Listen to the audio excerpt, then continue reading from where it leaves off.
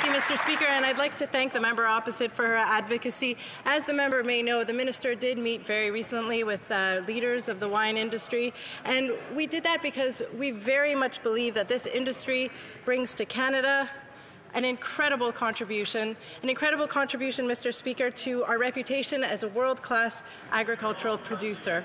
We've been working very hard in order to resolve the dispute with Australia, and I'd like to assure the member opposite that our government will continue to stand up for the Canadian workers and defend the interest of the wine industry in Canada. Member